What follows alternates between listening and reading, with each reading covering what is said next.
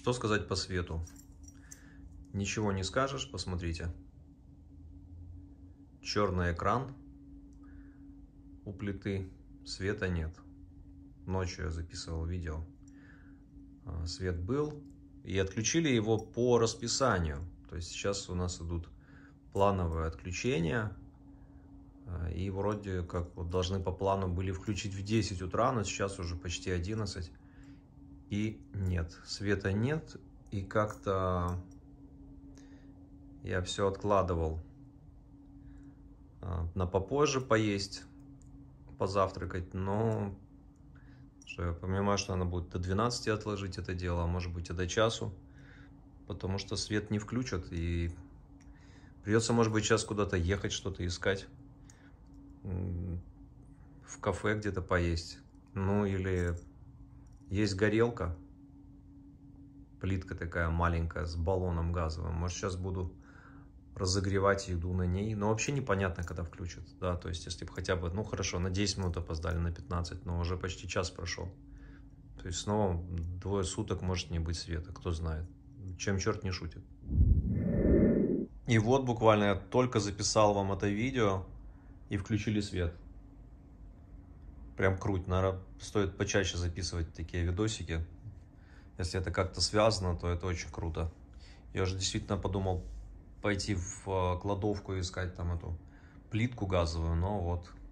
Свет включили, но на час позже. Я не знаю, может они по какому-то другому времени включают. По стамбульскому. Но явно не по украинскому. И есть тут у нас еще один кадр. Он как термометр. И хотя у него такая шкурка, он, видите, прячется все равно. И греется. Потому что в квартире холодно, да, Фарыч? Холодно? Греешься? Тушка маленькая, изюбрь. Что сказать по свету в городе? Ну вот я показывал видео, что утром света не было, отключили, видимо, по графику, а вот включили на час позже, к сожалению. Поэтому особо подстраиваться под график не получится. По светофорам, вот в основном светофоры не работают. Мы сейчас едем по черемушкам. Я стараюсь дорогу не показывать руль, чтобы не было дурацких комментариев вот, по поводу города, улиц. Вот. Ну, покажу вам светофор.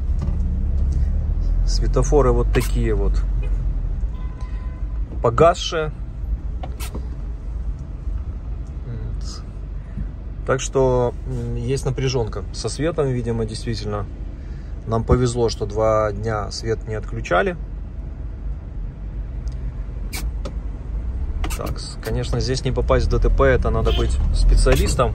Сейчас попадем или нет? У меня прям видеорегистратор практически. Да, у нас был знак «Уступить дорогу», но, в принципе, я уступал. Ну, вот такая вот история. По свету, я думаю, что, конечно, ситуация похуже, чем была на выходных. Во всяком случае, в нашем доме. Тут еще информация по отключению света. На черемушках был свет, а вот сейчас вот на фонтане свет снова отключили. У нас дома свет включили буквально на пару часов и должны были его отключить в 3. Сейчас 2, а отключили где-то уже на час назад. То есть, ну вообще буквально на 2 часика включили свет и все. Ну вот такая вот ситуация. То есть неизвестно, когда его снова включат, когда снова отключат. Включают, выключают как хотят. Похоже на то, что пытаются как-то это все дело по графику делать, но там такая погрешность в 1 час как минимум. Но отключают, видите, на 2 часа раньше. Такая ситуация. Подписывайтесь на канал, кто еще не подписался, чтобы оставаться с Одессой. Всего вам хорошего, до нового видео, до связи. Физкульт, привет.